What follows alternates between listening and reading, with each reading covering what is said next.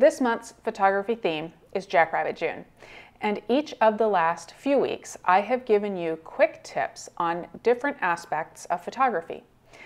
This is the last week of June, and I'm mixing it up.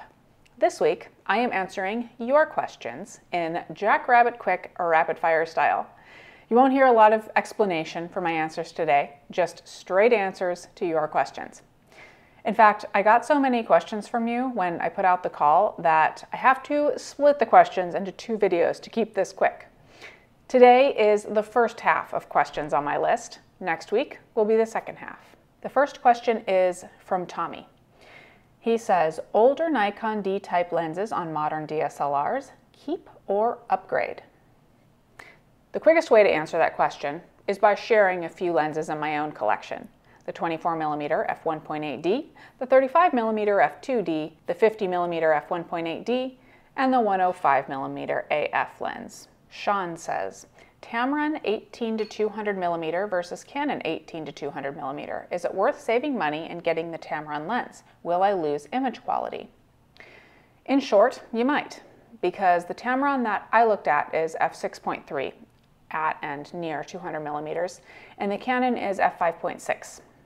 You may already be struggling to get an acceptable shutter speed at f5.6 on the Canon, so the narrower aperture at 200mm with the Tamron, you would need to be in the brightest of conditions to shoot at 200mm.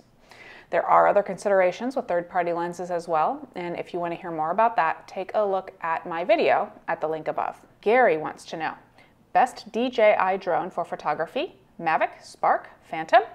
Great question. I have to disqualify the Phantom from my answer because I haven't used it. And I have to disqualify the Spark because I have. Tried to use it, that is.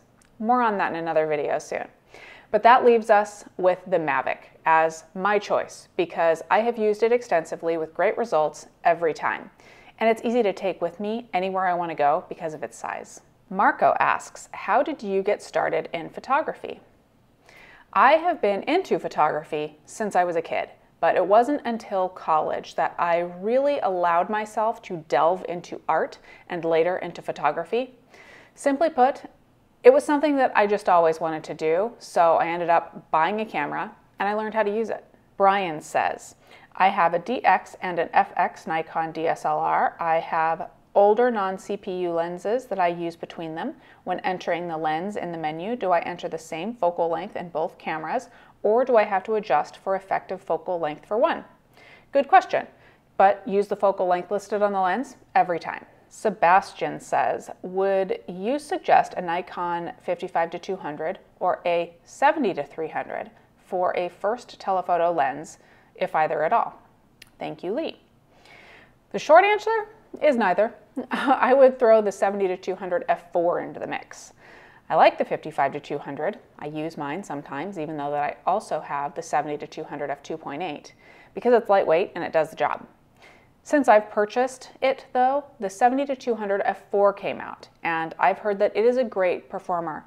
It's more expensive than the lenses you've mentioned and not as compact, but it's still smaller, lighter, and less expensive than the 70-200 f2.8. And having the f4 throughout the range puts it head and shoulders above the 55-200 and the 70-300.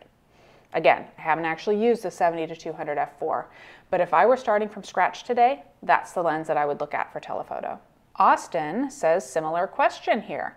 I have a 55-300, but I'm looking to upgrade for bird/nature photography.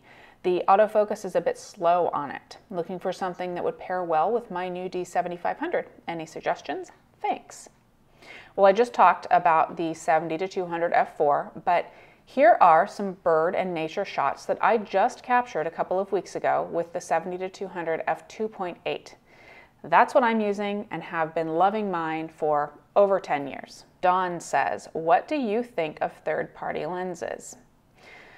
I've reviewed a couple. You can see what I thought of them in the review videos at the link above. When you click that eye up there, you'll see another video in the list with my thoughts on third-party lenses in general. All of that being said, the lenses that live on my shelf all say either Nikon or Canon, or Lens Baby, but that little guy doesn't get much action. Not to say that you shouldn't get third-party lenses, but you should know the trade-offs before you buy. Bill asks, have you ever tried instant film? Sure. I haven't used Fuji's newer stuff, but I sure have shot some Polaroids over the years. None recently though. It's become scarce and expensive, and my Polaroid camera broke one day while it was ejecting a shot out the front. To me though, it is an extremely enjoyable form of the art. Reynald says, hello SnapChick, I'm going on a trip soon to California. I have a Nikon D500. What 3 lenses would you bring with you? Well, it depends on where you're going and how you like to shoot. I just did most of a trip to Yellowstone with my trusty 24-70 and 70-200 lenses. They're heavier and larger than most of my lenses, but I never felt like I couldn't get the task at hand accomplished. I've gone to Yellowstone with kit lenses. I shared a video earlier this month where I talked about the process of choosing gear. You can see that at the link above.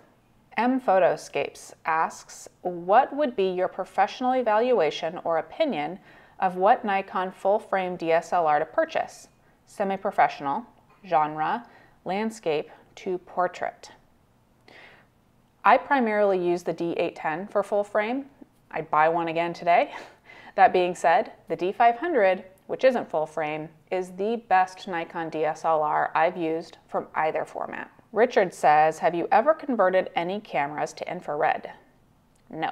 Ooh, Mark says, I'm going to Yellowstone/Grand Teton National Park. Is a 70-200 millimeter lens long enough? It worked for me. It can never hurt to bring as much telephoto as you can afford, either by purchase or rental to bring with you, just so that you can get just as close as possible without disrupting any of the critters. David is planning a river cruise in Europe next. What lenses would you take with you? I own a Nikon D500. River cruise. Out on the water, towns floating by, the atmosphere, the people, the history. Sorry, what was that? Really, I can't even think about lenses while I'm thinking about the great trip. You can, however, watch that same video that I suggested earlier about deciding on what gear to pack for vacation. Remember, it's at the link above. Vic asks, what is the lowest end lens that you love to use because of its limitations? Example, I love my ancient Holga lens. I love this old 18-55 pre-VR lens and these older primes that I showed you earlier, not because of any function limitations, but because they are limited in things like size and weight. And my last question that I'm going to answer today is from Art. What's the best SD card to use in the Nikon D810? Thanks, SnapChick. I tend to use cards from the 2 biggest brands, SanDisk and Lexar. It's probably just superstition, but they're super inexpensive overall, and it's something that I don't want to have to think about. That is all for today, friends. Thank you for your questions. To those of you who didn't hear your questions answered today, check back next week. I will be answering all of them, I promise. There are more questions on gear, questions on inspiration, and even a question about cosplay. In the meantime, I will share a last Jackrabbit June photo shoot later this week and the story of my bear encounter at Yellowstone. Make sure you subscribe to my channel to see it all.